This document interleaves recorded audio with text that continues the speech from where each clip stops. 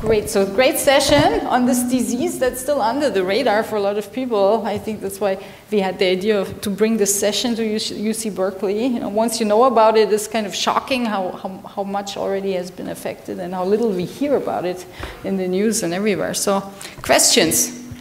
This is for Gitta.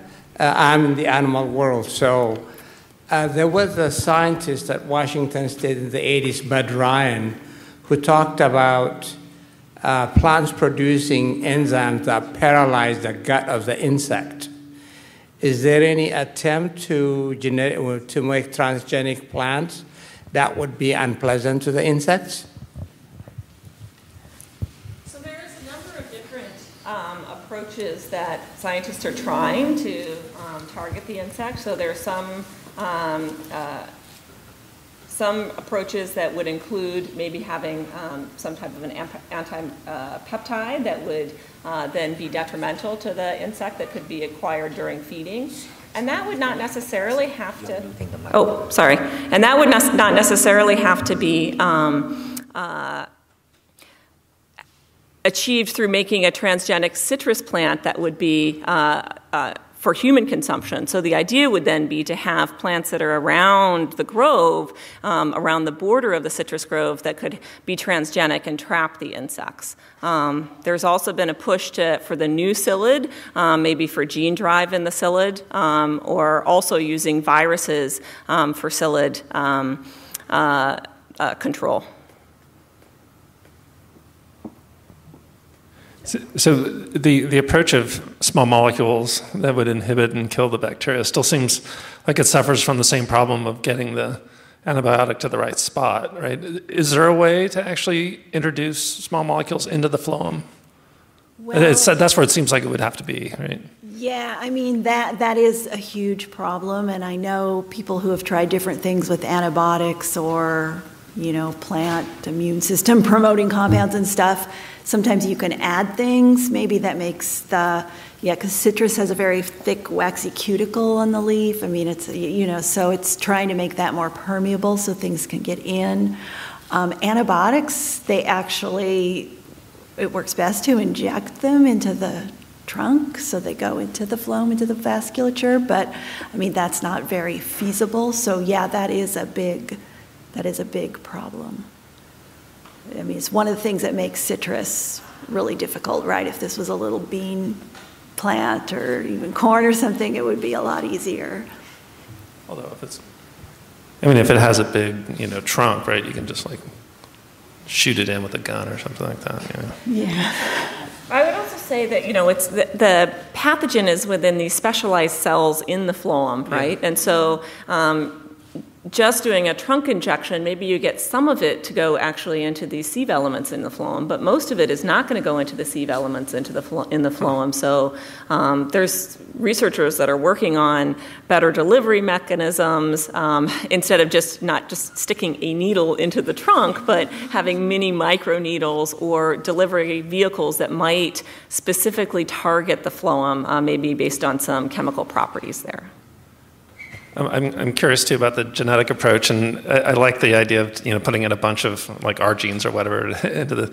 But I wonder too and I wasn't quite sure on that spectrum where you had ones that were resistant and like didn't get infected at all, whether those are compatible with the Valencia oranges. But if you do mate them, are the F1s resistant?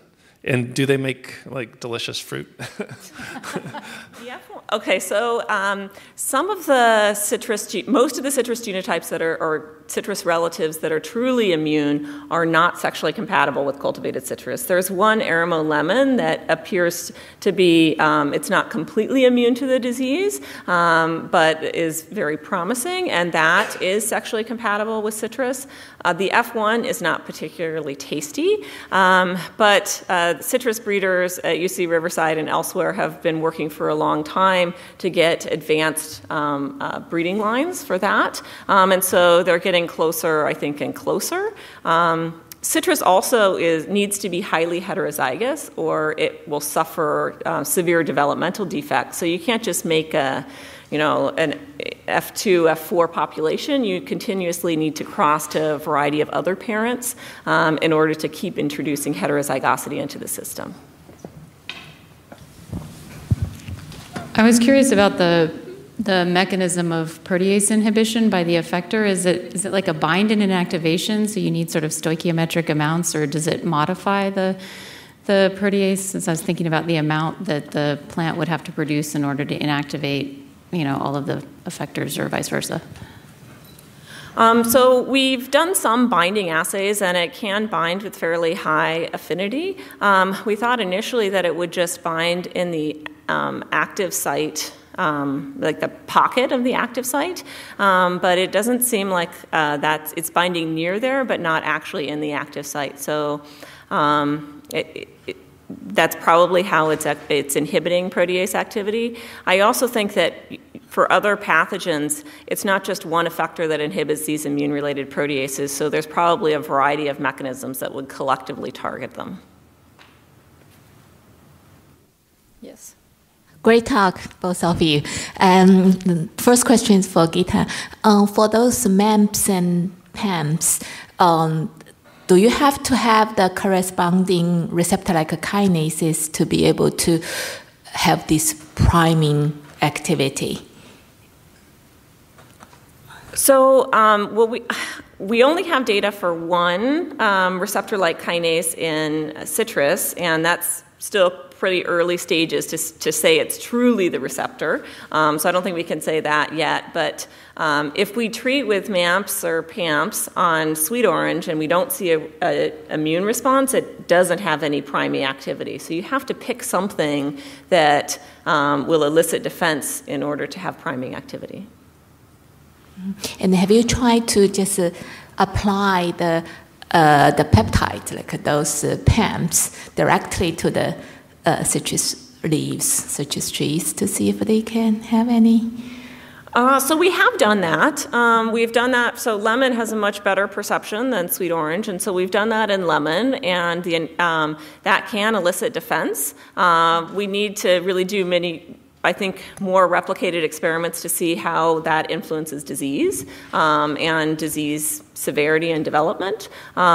Sweet orange, unfortunately, does not perceive as many features as most of the other genotypes, and that's what we're most interested in growing and eating in the United States. But we do have a few that can be perceived, and so we're testing those as well. Thanks. And then my second question is for Melanie. Great talk. I just wondering, the chemicals you found, are they hydrophobic, or what's the characteristic feature of those chemicals? It really was a diverse group. The only trend we noticed was that for the Vis-NR compounds, a lot of them tended to be sulfone types, so I don't know if, the sulfone groups tend to be a little reactive. I'm not sure about that. The one that worked the best, of course, it didn't have a sulfone group, but, that was really the only thing that popped out. And I will say, just, full disclosure, we did have our list of compounds, actually not the list, because most of these don't have names. It's basically, we show the structure to the guy who's the head of the natural products, department at Stanford, and he said, actually, most of these look really like not amenable to modification. Like, that's the first thing that they look at, is like how. That's what they always say, though. Well, anyway, every single screening campaign. He said that. He's the one that we actually found for the Vis-NR that had the good IC50. He said, well, yeah, this, you could probably modify this, but it's just really on the big side. So, that's another. There are just a lot of issues with trying to find a perfect, compound. More questions?